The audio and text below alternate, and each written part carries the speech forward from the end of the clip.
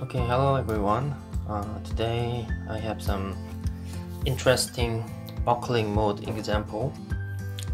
It is a buckling analysis of a thin strip under tensile load. So normally when you think of buckling, it happens under compressive stress state, and it requires geometric imperfections or damage for tensile load to cause buckling. But interestingly, buckling can happen under certain boundary conditions for thin strip. Okay, I'll briefly show you how it works, how it is possible. Okay, we have a long and thin strip here, and we have both ends clamped in all 6-degree freedom. And if we apply tensile load, it will deform like this.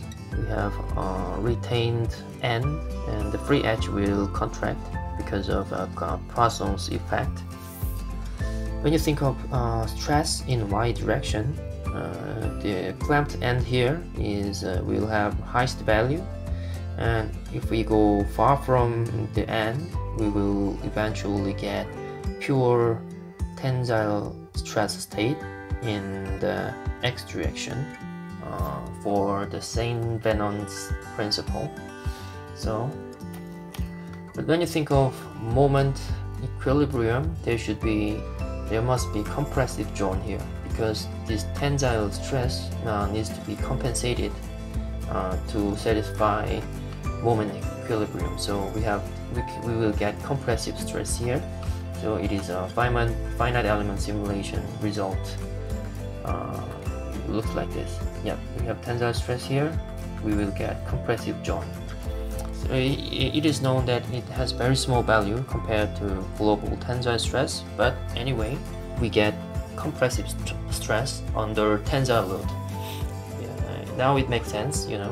When we have compressive stress, we will get buckling mode. So I made an example based on the reference paper. I will leave the reference in the comment section.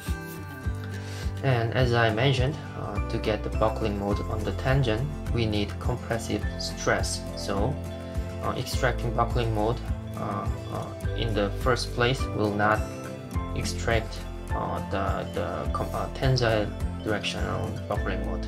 We need a preloading step before extracting the buckling mode. So the Abaqus input goes like this. We have preloading step with the static general procedure, and after that we will perform the buckling mode extraction. But the tensile stress value here matters, because if the tensile stress is far smaller than the critical tensile stress, we will not get this buckling mode. So how do we estimate this tensile stress? I will explain later. And for post-buckling analysis, the extracted buckling mode can be applied as imperfection in Abaqus. So I will show you how this keyword works later, and you can see how it looks like in Abaqus. So I will provide input file and leave the link, so you can refer to the link if you are interested. And we have, like I mentioned, we have static general procedure, and after that we will we perform buckle procedure. So this is a result of a buckling mode analysis. You can see this buckling mode shows the wrinkle, shows a beautiful wrinkle here. So if you wanna see the post-buckling behavior, you can perform dynamic implicit or RIX analysis in Abaqus. So I will show you the animation. If you look closely, you can see there is a wrinkle here. So we can mark with the auto plane displacement. You can see there's a wrinkle formation. Looks pretty nice. Without imperfection, we will not get this buckling mode in just a simple dynamic implicit procedure. So if you want to apply imperfection, you can do this. Before step definition, use this asterisk imperfection, comma, file equals name of buckling mode extraction info file, and those number here represent number of buckling mode and the scale factor. I extracted only one buckling mode, so I input this number 1, and 0.05 is the thickness value of the thin strip.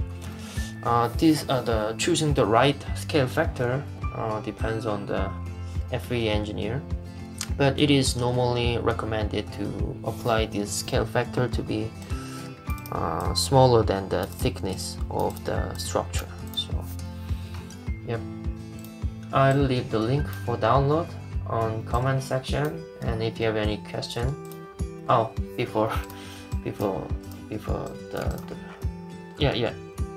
I forgot to explain this critical tensile stress. Like I mentioned, the preloading step, the tensile stress in preloading step matters, because the tensile stress is smaller than this value, we will not get buckling mode. So we can estimate the critical tensile stress with this formula. Please refer to this paper. It is very interesting. It is 20 years old, but I got surprised by the fact that the strips can buckle in tensile stress. And it is very interesting, and go read this paper. Anyway, this formula is from this paper.